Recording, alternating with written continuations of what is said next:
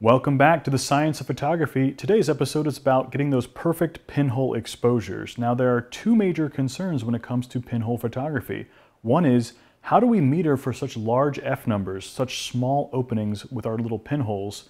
And the second problem is, with such long exposure times that are associated with pinhole photography, how do we go about calculating reciprocity for those shutter speeds? If you've been following this channel, we've been talking a lot about pinhole photography. In fact, in previous videos, I've showed you how to make an 8x10 pinhole camera, but these plans can be adapted for any camera that takes a film back, such as 8x10, 5x7, and 4x5.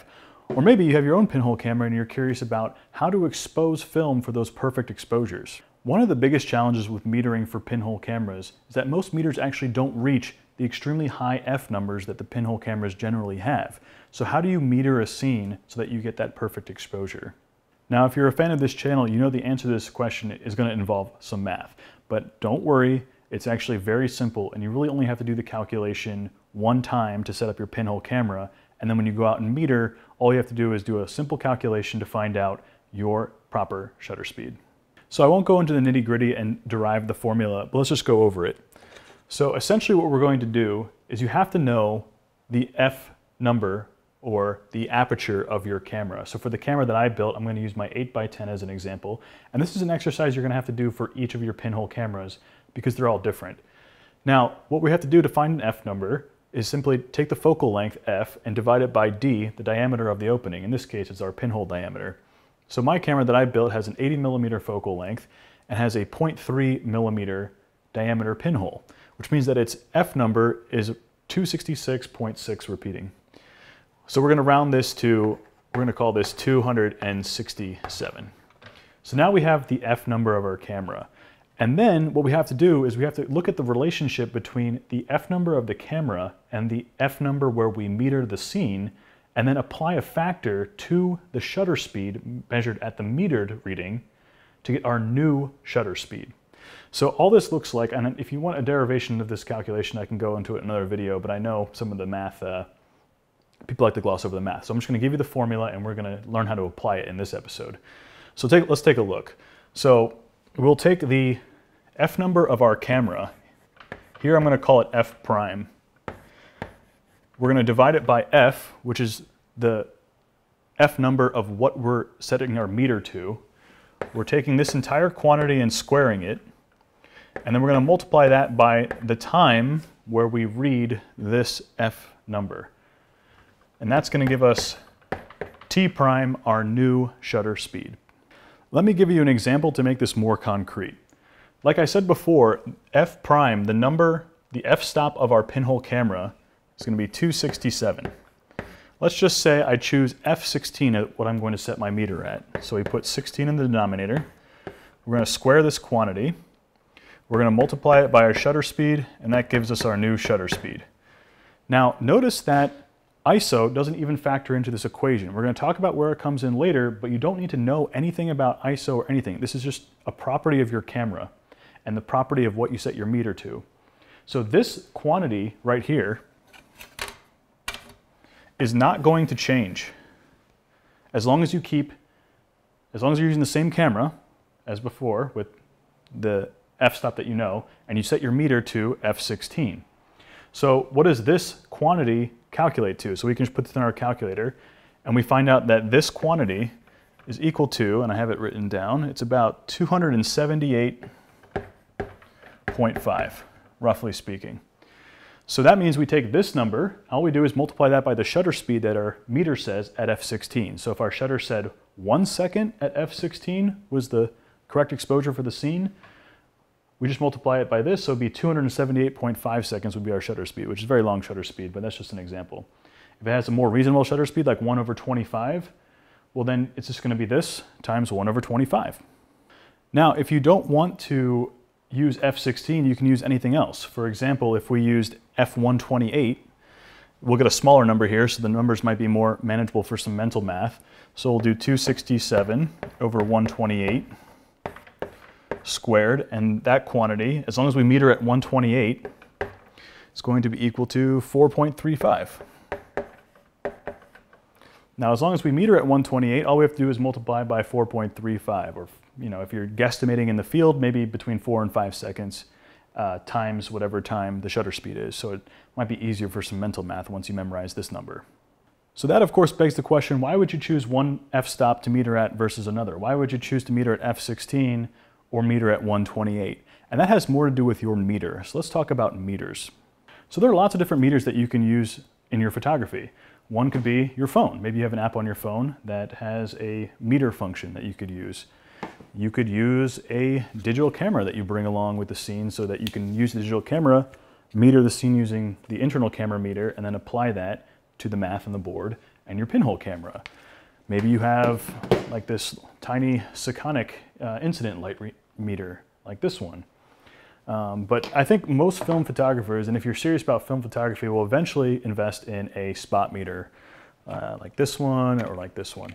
So what these meters do is you actually look through, and it's a 1 degree spot meter. So there's a little spot in the middle, and I'm targeting a neutral gray to get an overall scene, or maybe I'll look in the shadows, I'll meter the shadows, and I'll meter the highlights, and I'll find some in-between values. So spot meters are really going to be your best friend when it comes to film photography. Not that the other methods are bad, use what you have, but I always find that a dedicated meter, that's especially a spot meter, is always going to be more accurate than an incident meter or the meter on the app on your phone or even a digital camera.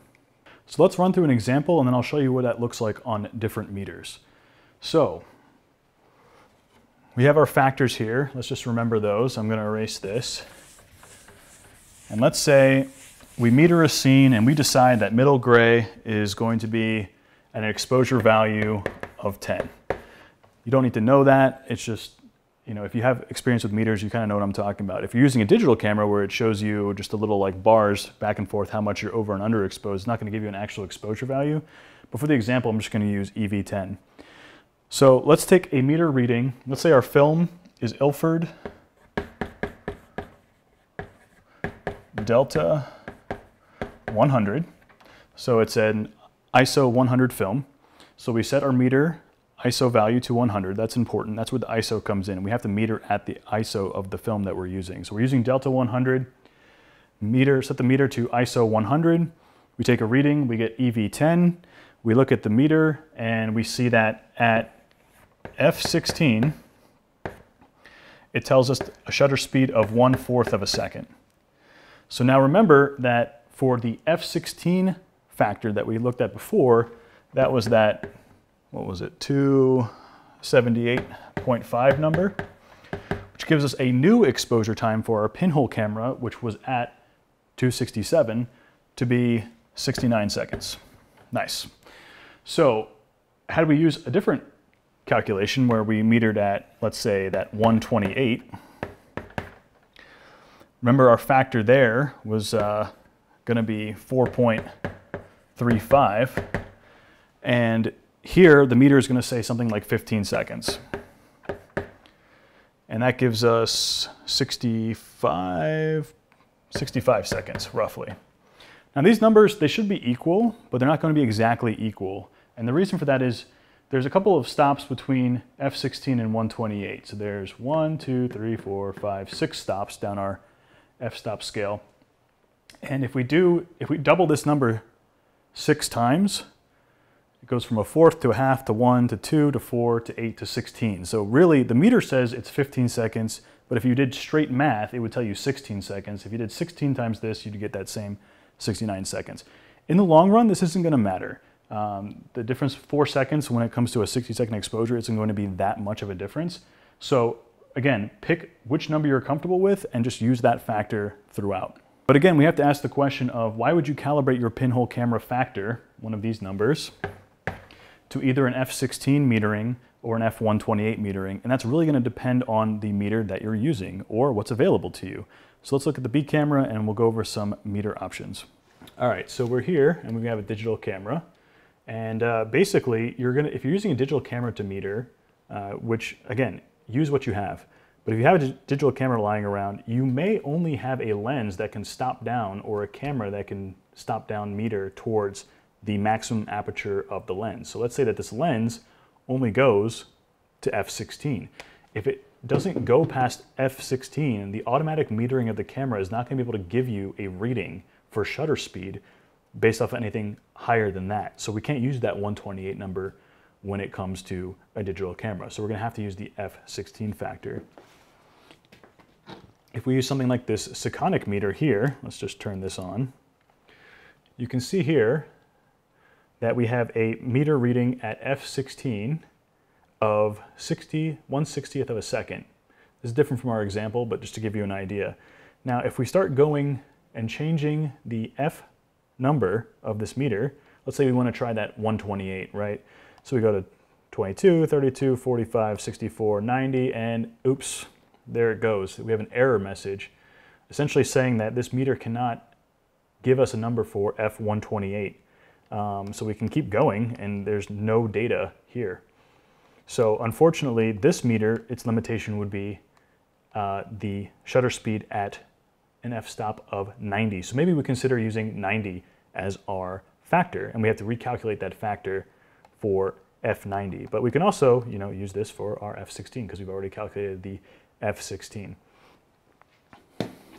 Now, here's why I think spot meters are the best, because they essentially give you, in my experience, they've given you the biggest range when it comes to metering.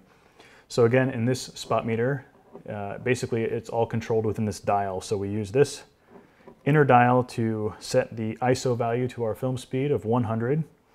And then we simply rotate this to give us that EV value at our middle value of, in this case, it's zone 5. So here we have it set at 10, and we notice here at f16, there's our 1/4 of a second. And then this meter goes all the way up to 128, so we can use that 15 seconds here. So this meter has the capability to go to f128, or any of the numbers that you see on here. So you can pick any number to make your factor, just be consistent. This other spot meter works very much the same way. Again, here we have exposure value of 10. We're set to an ISO of 100.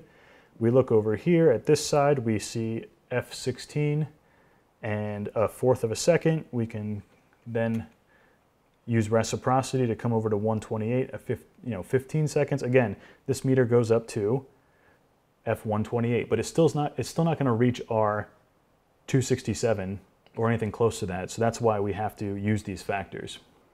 So really the key is consistency. If you know what you're going to be using to meter the scene, whether it be your phone, digital camera, or a dedicated light meter, you have to know the limitations of that light meter. And you have to pick a f-stop that light meter can measure so that you can use a factor out in the field. So for the digital camera, maybe you want to choose f16. For a spot meter, maybe you want to choose the highest setting of f128 because that makes the mental math a little bit easier because it's going to be a smaller factor that you have to multiply the shutter speed by. Whatever you do, use the same meter and use the same factor and meter everything in a similar fashion to eliminate that variable of the equation. And then if your film doesn't come out the way you want, as long as you keep your metering the same, then you can change other dimensions, whether it's shutter speed, whether it's development times, but just pick a meter that you have, whatever's available to you, use it, learn it, and then you can think about changing things on the metering side if you upgrade to a better meter or anything like that. But the key is keep one thing consistent and then start changing other variables before you start changing that initial factor, which is so important. Okay, so we have our metering down. For example, the f16 metering at 1/4, we use our f16th factor, we get 69 seconds. That's what I'm going to use for my shutter speed. But there's also something we have to consider, which is reciprocity, specifically reciprocity failure. So reciprocity basically means that, let's say at f16 at 1 second, if I stop down, I close half the amount of light. Reciprocity says that I have to use double the exposure time. So if I have 1 second here and I stop down on my camera, I have to use 2 seconds here to get the same exposure. Likewise, I stop down again, I have to double the light because I'm having the amount of light that comes in, I have to double the time the light enters the camera. So this would be 4 seconds and 8 seconds. So that's what reciprocity means. Reciprocity means that two different pairs of shutter speeds and f numbers have the same equivalent exposure value. Now, unfortunately, the medium that we use for pinhole photography in this case is going to be film. Now, even though that mathematics says that we have reciprocity between all these different things as long as we keep doubling the amount of light, film is an organic compound. And essentially, as light hits film, it becomes less and less sensitive to light over time. So the longer shutter speeds actually don't give you the same equivalent exposure because the film loses its sensitivity the more you hit it with light. So this is what we refer to as a reciprocity failure, when the actual shutter speed doesn't match what reciprocity would tell you would be appropriate for whatever f-stop that you're using. And it's during that failure we have to add some compensation. We have to actually add more time in order to overcome that degradation of the film's ability to capture light.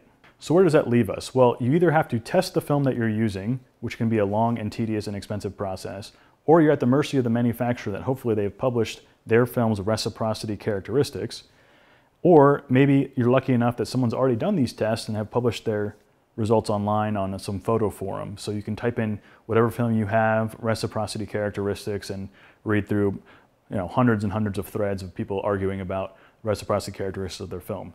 So again, taking someone else's word for it, or even the manufacturer's word for it, is not going to be a substitute for your own testing, but at least it's going to be a good starting point. So using our Ilford Delta 100 example before, and we're going to use this F16 number because I think that applies to most people who have any light meter can probably use the F16 factor for their camera. Luckily, Ilford has put out technical bulletins that have film reciprocity failure compensation. So this is the advantage of going with a well-reputable film source. Ilford, I think, is the leader in black and white film, bar none. And they have here, for most of their black and white films, they have a factor for Ilford films of what the factor is for reciprocity characteristics. So I look at this table, and I'll put a blow-up of this on the screen, and we can see that for Delta 100, the factor is 1.26. So we call this, let's call this RF. For reciprocity factor is 1.26. Now, this, unfortunately, you're going to have to do on the fly because it's going to depend on the time. Because what happens is the way you use a reciprocity factor is you take your T prime, remember that's our new shutter speed after we account for this factor, and we have to basically raise that to the power of our RF, our reciprocity factor. So for example, what used to be a 69-second exposure is actually going to be 69 to the 1.26 power, which you'll have to do in your calculator, and I have it written down here. It's actually a 209-second exposure. So you can see how even just, going for more than a second leads into some very large actual shutter speeds. And generally what film manufacturers say is that everything up to 1 second or even a couple seconds is probably okay without reciprocity. But after you get into those over 1 second shutter speeds, 5 seconds, 10 seconds, in this case 69 seconds, there's a lot of degradation that goes on. Things are less sensitive to light as they get exposed to light, and you're going to have to really overcompensate for that. So this would end up being a 209-second total exposure. So let's go over one more example just to drive the point home. So let's say instead of Ilford Delta 100, I'm going to be using HP5 Plus, which is an ISO 400 film. So now remember, my factor isn't going to change because the factor is independent of ISO. What is going to change is what the meter reading is, because if I'm at f16, it's no longer going to be 1/4 of a second because my film speed is faster. So if I have to put in my meter, it's still f16, but I have to make sure I change that ISO value to 400. If I do that, I'm going to get 1/15 of a second. And instead of 69 seconds, we are now at, what are we at here? 18.56, which makes sense because it was about 70 seconds before, 69 seconds. We have that, that's about 35, have that again, that's close to this, right? So it's along the lines of 2 stops difference between the old and the new. So now we have our 18.65, but again, we have to apply that reciprocity factor, and the RF for this film is going to be different than before. So I look at my table, I see that it's 1.31.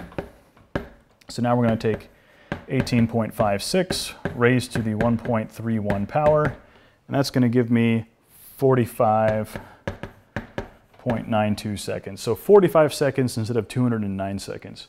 So you can see how using a faster film might be advantageous if you don't want to sit around forever and wait for your film to be exposed. So bringing it all back to why we're here, getting that perfect pinhole exposure for our film. What do we do? Well, the way I do it is I write down in a notebook, or I can even write it down on the camera, but I use a couple different films, so I usually keep just a notebook. So what I'm going to do is I'm going to pick my f-stop, right?